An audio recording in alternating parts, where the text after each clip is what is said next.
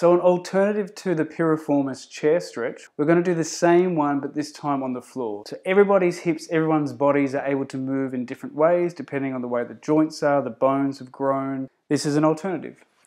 So grab a block or grab a cushion, something that's a little bit higher, just so we can elevate the hip that we're working on. So this time we're going to work on the right hip.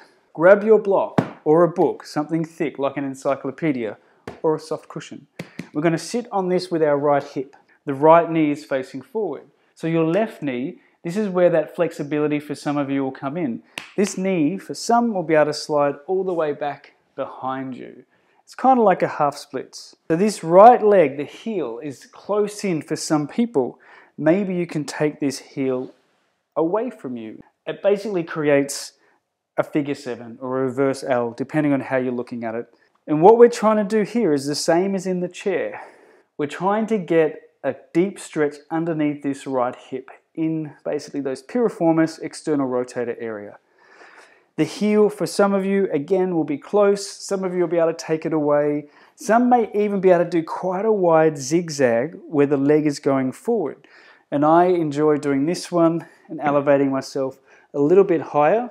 And when you're higher, so you can see straight away, this left leg can come under my body a lot easier.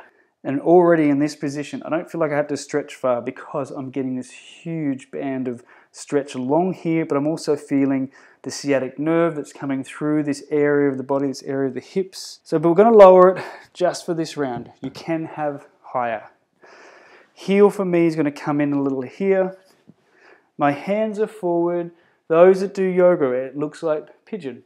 Those that do yin, swan. What I like to do here is walk my hands out more over the foot, and leaning my body out to the left means that I'm going to start to get a little bit more of a stretch in here, which is what I'm looking for, what I'm searching for. Sit with how it feels for you. Never push, never force. Always protect the knee joint. Make sure your knees, your joints, your ankle joints don't feel under too much pressure, which is why I'm using these Zabatons, these mats here, that soften my bones into the floor. For those that have done the chair stretch, similar cues. We're going to lift the chest up and lean a little bit further forward. You don't have to come all the way down, as you'll see people do a lot in yoga. Here, we're aiming to get that stretch. As long as it's a 1, 2, 3% of a stretch sensation, that's enough. We're holding for 10 seconds. We're just being still. We're feeling into that stretch, that position. When you're ready, the resistance here, we're going to push the knee gently into the floor. Make sure the knee's touching. 5, 4, 3, 2, 1. Soften. Take a deep breath in. Side out. And maybe on the breath out, you can shift the body. Again, I explore out left. It works for me. Some of you may already just be over the knee, and that is enough. Again, this heel, to go deeper, maybe pulling the heel further away from the groin takes the stretch deeper into that piriformis external rotator area. Feel it out. We're spending 10 seconds here. Again, always remembering to cue.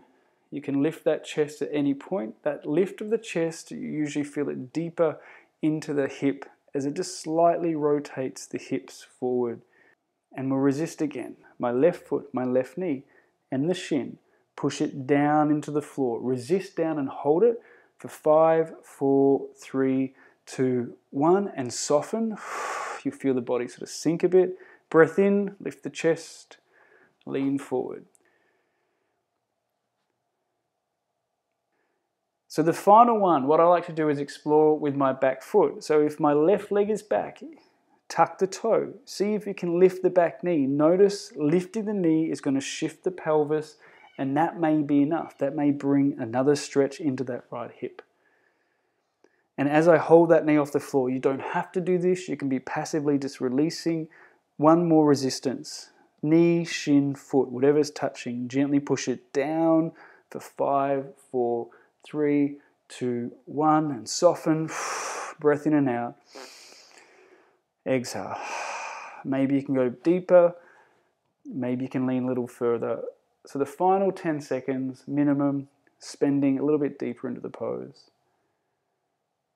And what I like to do at the end of this kind of work when you're on the floor is release slowly.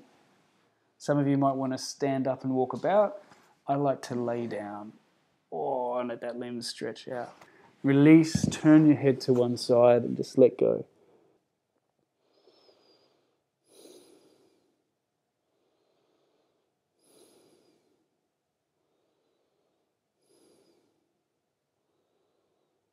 Again, just take a nice deep breath in and out.